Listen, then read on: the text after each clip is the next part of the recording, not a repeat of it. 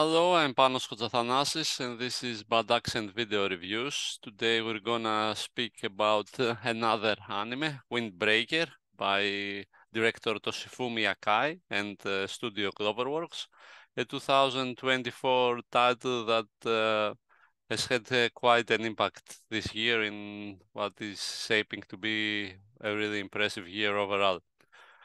So the title deals with school gangs in a style that reminds more of Takashi Miike's Crow Zero than Tokyo Revengers, for example, particularly due to its simplicity, since it is definitely not as intriguing, let's say, as Tokyo Revengers, which is quite layered in its story. Nevertheless, I will start with the story as I read from Nubia Jade Price's written review on Asian Movie Pulse. Windbreaker tells the story of Sakura Haruka, a recent transfer to Furin High School. As your classic hot-headed main character with little guidance, he quickly finds himself clashing with those around him.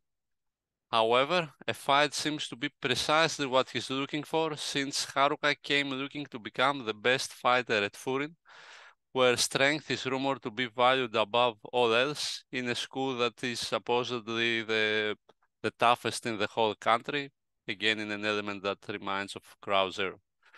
However, there is something else going on in the area, since the students of the school, after a period where fighting was happening all around the neighborhood and the area, they have decided to take up the role of protectors of the locals against any outside force, not to mention the fact that they help with chores and whatever the locals need.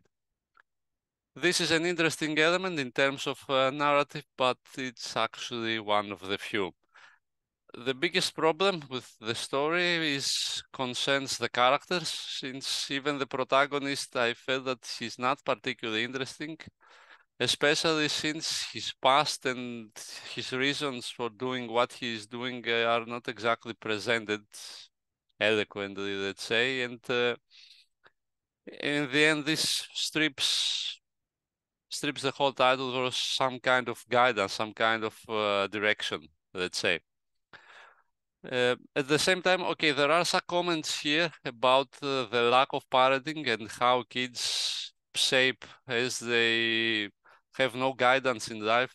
As we can see in the anime, there are no parents present and no teachers. The kid seems to be alone to fend for themselves.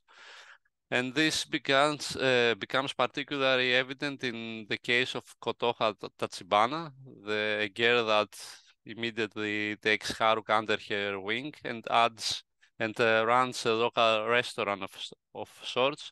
But she is soon revealed to be an underage kid, essentially, who comes from a foster home, which also connects her with Hajime Umemiya, the leader of Furin School. And actually, this adds to the element I just mentioned about the directionless kids. At the same time, this, let's say, kind of elaborateness, let's say this kind of depth, is also found in some of the characters the Bofurin gang face on their first bout against Sisitoren, another school, with Choji and Joto Game emerging as almost paranoid children sociopaths that seem to have violence in their blood, and they are not they don't shy away from even hitting their own classmates in their constant search of power. This becomes quite interesting, but at the same time, the concept of one of the main concepts of the film is that fists and in the end violence can become a medium of dialogue that can change people. And the second one is that what we get from this first bout is that everyone is good in the end, and that kids who act like the ones from the school Bofurin phase are just misguided kids and nothing else. I found the whole thing very unconvincing, on par with the whole woke culture and political correctness, and it doesn't make much sense, particularly in the way these characters start in the beginning. At the same time, what also does not work here are the awkward transitions from intense fighting to soul-searching and school drama, let's say, with the intense aspects of comedy.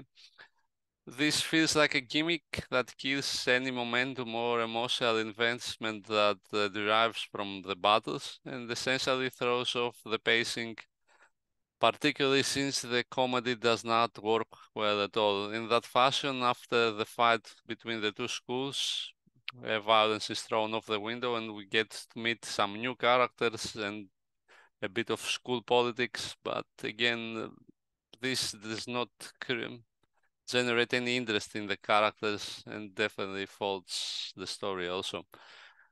Regarding the comedy, I found it very pedantic and particularly the silly faces which definitely become annoying even from the beginning, and their extensive use is like, I don't know, it seems like the title only addresses kids or these very young adults, to say the least. On the other hand, technical Windbreaker is definitely on a very high level. Taisi Kawakami's character design is impressive throughout. We have many characters, but they all stand out due to their different characteristics in terms of drawing. And this definitely works where Kawakami had a difficult job in his hands, but he managed to do it to pass with flying colors. The protagonist, the various villains we watch, his comrades from the school are all very interestingly portrayed, and in general, character design aspect is quite captivating. The same applies to the background, both in the schools or the other locations what we see, and the presentation of the neighborhood is a combination of realism and utmost detail that also works quite well. The same applies to the animation by Clover Works, with the movement of the characters being rather good both in the calm moments and in the fighting scenes where as usually finds its apogee. But for me, the most impressive scene in the movie, both in terms of equally in terms of animation, background drawing, and character design, is the scene in the rain in the last part of the movie. As soon as you see, you will know what I am talking about. And the battles, particularly the ones between the two schools, are definitely astonishing, very entertaining to watch. Okay, there is this forced drama sense that we always find in shonen anime, with the fighting being interrupted in order to present the past of the characters through flashbacks and give them some depth. But I felt that even this part works quite well for the battles. And there is also a notion that all the characters, all the protagonists could lose, which definitely adds a sense of drama and agony that works additionally good for the fighting scenes.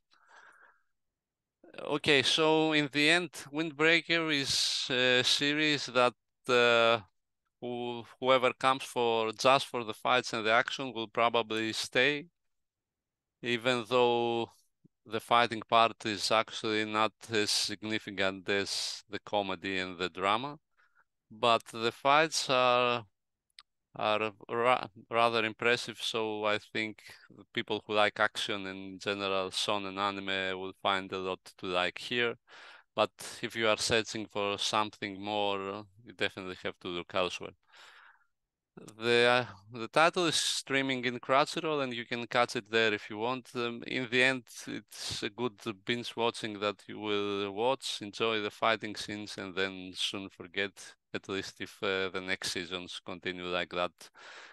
Um, okay, so that was it also for today. This was Bad Accent Video Reviews. Thank you for being here, and if you enjoy this video, please like and subscribe our channel. See you soon again, probably tomorrow. Have a nice day.